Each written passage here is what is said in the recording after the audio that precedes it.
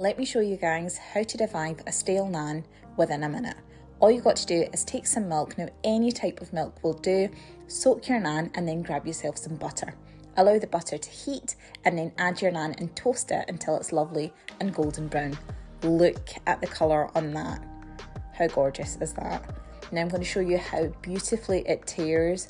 My goodness, honestly, I would not have my naans any other way now. Once you try this, you will never go back. I promise you that. Do try it out. Let me know what you think. And if you want more voiceovers, then let me know in the comments.